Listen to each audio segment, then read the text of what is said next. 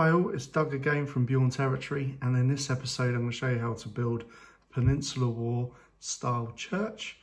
A nice little building that you can put on your terrain table quite nicely with not too much effort. I hope you enjoy this one. If you like what I'm doing, please like and subscribe. Catch you in a bit. So for my church, I've got a bit of old hardboard that I've marked out as a 6" by 4" base. Just to, as always, give myself a bit of a working area to map out what my intention is. And I've already pre-cut some foam core board that I'm going to use for the walls and for the church part. I've decided to give a bit of a tower, got some windows to cut away and some doors to cut away. So I'll start building it up and show you what I'm doing. So because I'm building or creating the terrain piece for about 28mm, I tend to work with a rule that my height of my building per floor is about 2 inches, which kind of gives enough space for a figure if needed, if I decided to have removable roofs or etc, that it would fit in, it would look to scale. So I've marked out, before I put my windows, where the window's going to be. So when cutting up foam core card, always use a sharp knife. Always advised to use a metal rule. But when cutting, make sure you cut both corners you're slicing so the foam cuts through. So then I rotate it. I do from the bottom corner up, one corner, and then into the other corner and out, pop out, nice and easy. Keep the little bit that you cut out for the door, because we will create the door out of it. Perfect size. A little window, a little light for the chapel. Right, now the window at the top, corner, front of my church. This needs a bit of tidying up, but it's the main section's cut out. So now I have my pieces cut out for my church. It's now assembly. So what I do, I mark out the width of a piece of the foam core card against the other piece. I then slice away that outer area and then come at it at the side, take away that foam. So a nice bit away stepped area, and when I press, when I join it together, a bit of hot glue gun against the side, it take away a little bit more of the foam. Make a nice joint. So join it together, now that I've got that stepped away area, hot glue in this piece, like so. Make sure you don't burn yourself. But that piece, now the church is actually connected to the base, it provides a bit more stability for working on. Made a mistake, I missed this part of the roof, but it's easy, just fix, just glue back on and it will blend in nicely. I've taken away some corner edges here and here for my squared dowels that are 6" that go along the top here and here.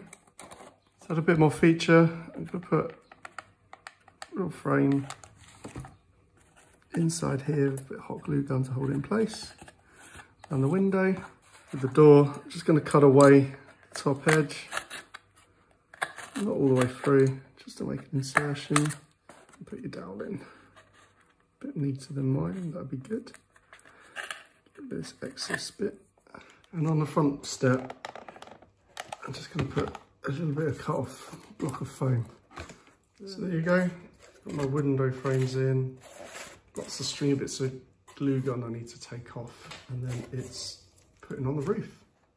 Just adapting as I'm going a little bit, sometimes that happens with my builds. I've had a change of heart. What I'm going to do is put a little bit of a flat roof in, so I've cut off a little strip of foam that I'm setting on the sides, either end. I'm going to sit a piece of foam just on the top like that. Cereal box card, and I'm just going to take my ruler and bend again the edge on 2 pieces. And then what I'm going to do, run a piece of hot glue along that edge, the crease. I'm going to take it and attach it to the flap of my roof. If you're used to my videos, my next method is my tiles. So I take a strip, it's about 3/4 of an inch long, and I slice up most of the way to create tile flaps.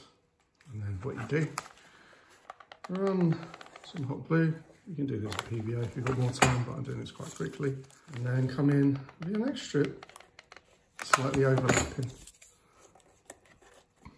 actually.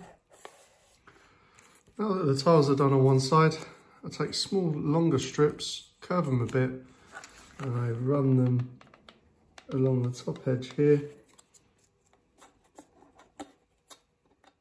The last bit of tiling, now that the roof's in, it looks quite cool, is now to do a little bit of tiling along the top of the church. So I've got little pieces cut down, bending in place. I'll bend them all into tiles.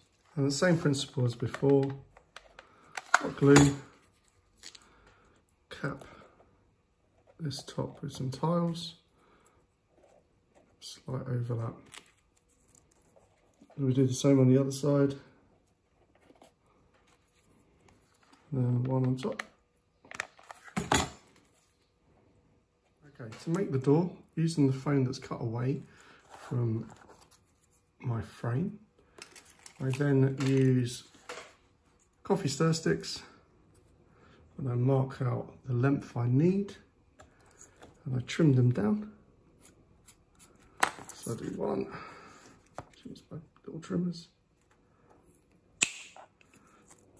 and I repeat, so I've got them all about the same size. Bit of white PVA onto your door, lay down your planks to make the wood textured effect. So what I did, put a couple of cross beams on there. Now that my church has got its tiles, it's got a flat roof, it's looking fairly cool. It just needs a bit of a paint job now. So first step, Mod Podge and black acrylic, and it will strengthen all my tiles, give a good surface to paint onto afterwards as well. For the walls of the building, as with many of my Peninsular War buildings I've been making so far, good thing about the Mod Podge, provides a sticky surface for me to put a little bit of sand texture on the walls, and if I do the basing as well, when I shake it off, you can join on the bottom of my base as well. For the church, I'm just going to start with a basic whitewash of acrylic paint on the walls. It's going to be quite runny because I want some of the sand texture to pop through as well. There's a little drip.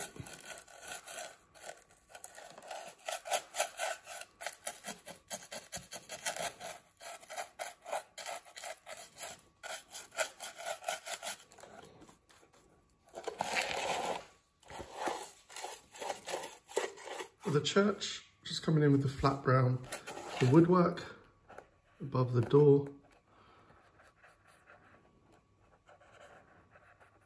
and also the door. For the church, coming in with a burnt sienna for the tiles, and slap it all on. Now that I've got the tiles painted with the burnt sienna, I'm now coming on with Agrat Surfshade to give a bit of tone, a bit of a wash. I'm going to do it on all the woodwork and on the tiles as well. So on the walls, I'm going to put a strip of Agrat Surfshade like that, and then water it down, and just create a dirty wash. So whilst the wash is drying, I'm going to come in with a heavy or heavier layer of white acrylic, and then I'll stipple the bottom half to get a bit of a tone blend between the two. So a big thick brush, I'm just stippling on top. For the tiles, I'm just coming in with a dry brush of a light white mixed with my burnt sienna. And just pick up the edges of the tiles. And then with a brown and white mix, do a dry brush on the wood. And then I come in with a bit of PVA glue for the base, like so. And then I just come in with my sprinkle sand using my seasoner and add a bit more colour, a little bit of burnt grass from Woodland Scenics, sprinkled every so often onto the ground, and I seal it with Geek Gaming Scenics matte sealant and leave it to dry. Pretty much there. The sand and dirt has dried and I'm pretty happy with it. I think as a quick piece of terrain to put up, make and look fairly decent, it's done its job. I think I could go to town a bit more detail. I might work on it more and add some brick detail. I'm not sure at the moment. But at the moment, I'm going to call it there. I hope you liked it. Hope you're enjoying what I'm making. And please like and subscribe. Thanks for watching, guys. Catch you next week.